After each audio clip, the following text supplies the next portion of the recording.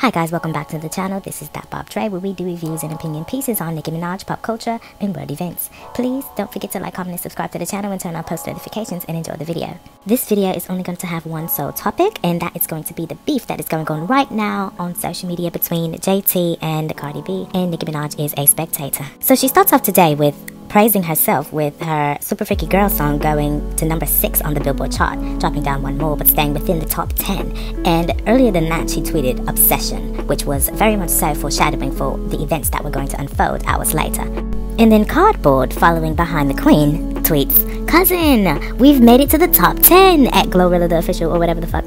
I'm just like, this is coming like 2 hours after Nicki posted her top 10. This is very weird, especially since this bitch is number 9. Seemingly simultaneously, JT is over here tweeting. Some stan-ass strawberry shortcake on Twitter named JT Hate Page at KD Lifey says, JT Akbar V, Bia, and Katie got bans after seeing Glorilla get a top 10 hit without doing all that dick riding and extra shit. This was a slightly popular tweet since this got about 6.9k likes. JT defends herself saying, "I'm not like that at all. I've been doing remixes and never got credited on a chart, but they get sung word for word and help push the original songs as intended. Unlike y'all, well, I can't even say y'all because y'all don't rap, you tweet.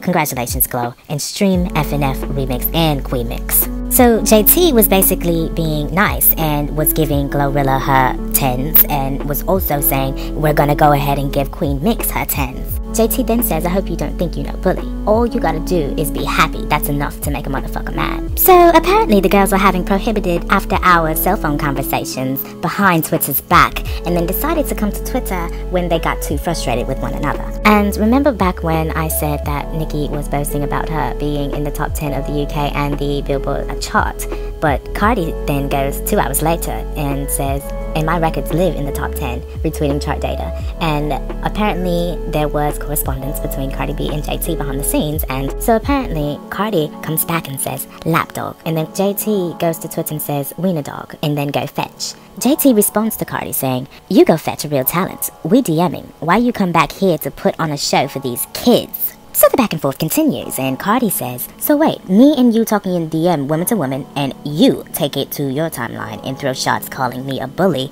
and a wiener dog. Why you playing dumb? And you talking about a talent. Ha!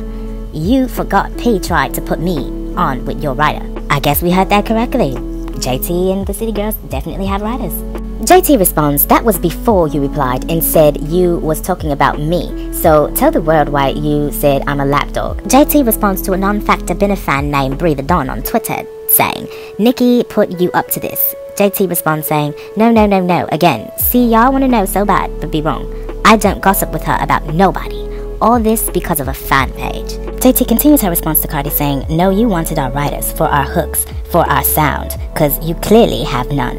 Ask any writer. I write my own shit." We already know that Cardi doesn't even write her rap, so I don't even know why she's mentioning writers. Cardi replies to a fan saying, "How you sub a bitch and play victim? Girl, be serious." Cardi says, "Now, how I'm playing victim? I'm standing on what I said. Matter of fact, I'm not even doing this on my timeline. It's becoming real repetitive for doggy treats. We already addressed it in the DMs.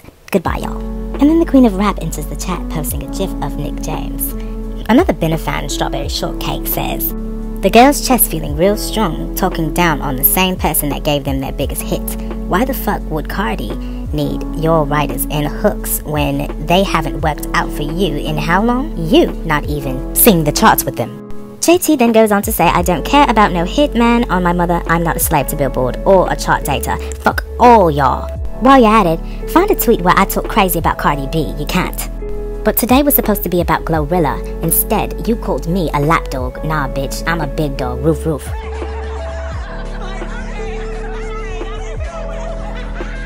Cardi then reposts a video of JT saying this. Cardi opened the door for a lot of normal girls that feel like they could be rappers, you know. I love Cardi for that. Like, you know, Cardi, you seen her. I watched Cardi from being that girl in her bed to being on Met Gala. So it's like, okay, yeah, she a real, I could curse. She a real bitch. So it's like, yeah, Nicki opened the door back for female records. For someone that claims that they were going to stop tweeting, Cardi definitely continues saying, I definitely didn't. P wanted to put me on to your writers because y'all numbers make him pennies. My talent speaks for itself though. Am I the only one scratching their head wondering if she didn't notice how contradictory that statement was? She's basically trying to say she gave them their biggest hit, and when she's talking about writers, she's really talking about Carisha. So I would be careful if I was Cardi B, because, you know, she's making enemies that she probably doesn't intend to make. I would think that that was pretty shady on Cardi's part to be arguing with my bandmate if I was Carisha, but, you know, of course, Carisha's probably, you know, not that close to Cardi anyways. Everything is for show. Oh, I know you thought we were done, but the back and forth continues. Didn't I hit you back in the DMs 20 minutes ago? But I've got to go on the timeline for response in your mute, but steady arguing here. Like I said, this shit is for show. Opportunists. JT then responds saying maybe our timing is off. But how am I an opportunist when you called me a lapdog for no fucking reason? Makes sense. But back to the DMs I go. The girls are fighting! Child, the guys are fighting, and I'm really over it at this point. They're basically just saying, oh my gosh, you know, we're going back and forth, you know, if the shoe fits where, blah, blah, blah, blah, blah, blah, and we're moving on. She says, Cardi, please, I'm not pressed. I don't care. I'm not about to beef with you over YouTube, girl. Is you crazy? And then finally finishes her with Street Beach. YouTube ain't got me on no leash. One thing that I do know is Gorilla better shut her fucking mouth. JT responds to the peanut gallery that says, damn, she really be keeping up with Cardi's feed. JT responds saying, yes, because I had no problem with her. Wrong bitch. That was y'all making a fake ass problem, and she went for it. And Cardi responds to her older tweet because the time differences and they were missing things that they were saying to each other. Hot shit that it higher than any song you ever dropped or been on. Prison Pants. Everybody has good and bad moments, but you haven't had one since Act Up. As the pressure cools down on this cooker, JT says, I wish I would ever let a chart makes me feel less of a star. I literally came from nothing, did this shit with a rap I wrote, on the road, hitting licks. I did my time, like a real bitch, and a bitch ain't scratch me in there, and always for the extra chicken on Thursday. I ain't never ashamed. Cardi says things are getting a little too heated, a little too personal, and Twitter is welcome for the show. Man, at this point, throw the whole bitch away. And then ThatBarbDre hops into the chat, you know, a day late and $1 short to aid in the argument. I mean, to be honest, ThatBarbDre really chewed her up and left bones, bitch. She really opened a good topic for discussion saying, if Nicki Minaj win, then all y'all getting meetings. And then the most interesting, Jeffrey Dahmer and Cardi B is the same. I'm like, my god, did I hear that right? She says, so y'all let I Am Cardi B drug men and rob them, but saying Jeffrey Dahmer is a villain, how is she not? What she said was absolutely correct, and what worries me is that a lot of my brown brothers and sisters have the same sentiment as this person. Saying, what the fuck, everything aside, this is so weird comparing a person who killed around 30 people, cut their bodies into pieces and ate their body parts, including the heart, to someone who drugged and robbed them, never once killing. It really baffles and boggles my mind how some people can come out and say things like this and rationalize things that are obviously illegal and immoral for everyone, but they make it seem okay for Cardi B, especially since she's the one that came out and told us this information and exposed herself. Y'all sat there and let Frosty the Snowman be a predator for clout and change her face 11 fucking times to evade the FBI. Carnivorous the rapist will always be beneath me, and I'm always going to eat that stank, melting face, witch nose ass bitch up every chance that I get. And y'all bring down Nicki Minaj, the black woman, for the Latina woman, and the fact that she's done all these horrible things that she says herself, and y'all come for Nicki Minaj for things that she has never done, but has been accused of by the public and by liars. And y'all also come for her for things that happened with her family, but it doesn't have anything to do with her. Next on the docket we have...